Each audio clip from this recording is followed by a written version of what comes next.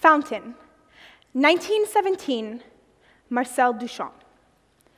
A urinal bought in a small plumbing store in New York City, rotated 90 degrees, signed with the words, R. Mutt, 1917, was sent to a public exhibition hall one December day. Attached, the $6 submission fee requested by the museum. The piece was returned back to the sender, along with their $6 contribution and a note. The message sent was quite clear. This is not art.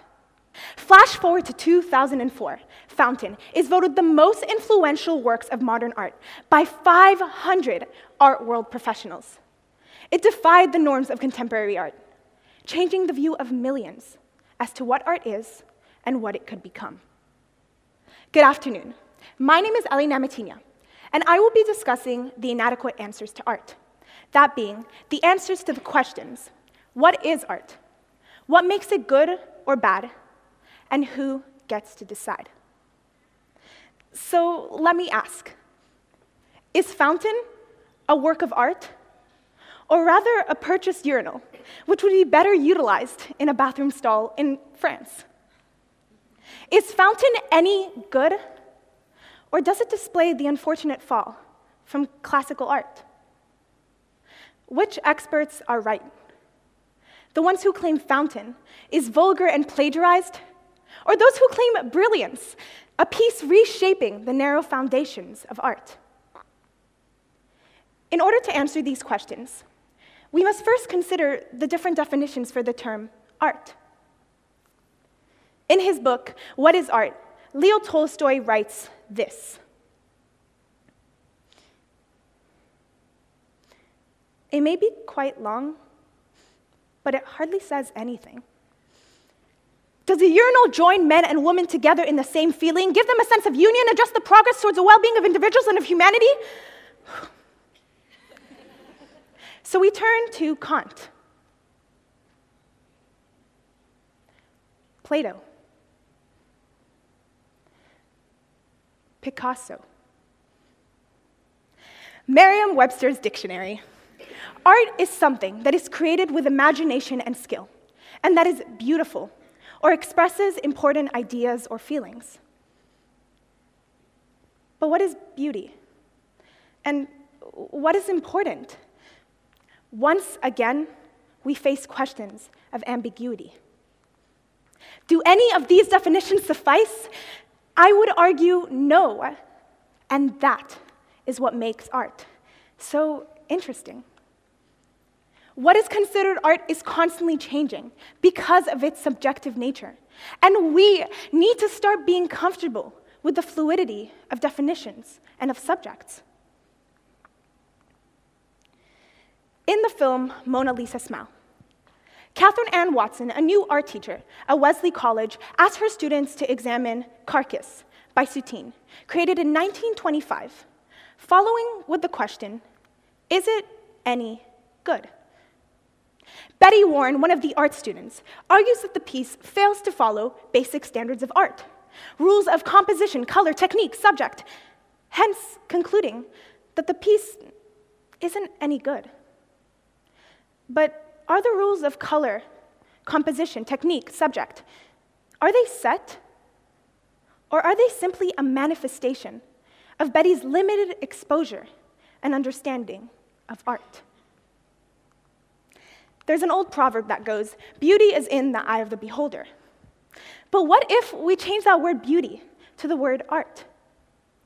Are we then allowing the merits of a piece to be decided on by each individual according to their definition of what art is?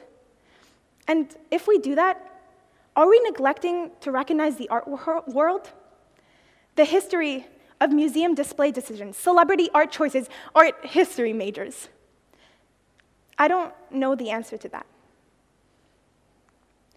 What I do know is that our definition of art changed in 1772, when Francisco de Goya was first allowed to paint frescoes for the Zaragoza Cathedral, despite the backlash that his art faced for failing to follow basic rules of art.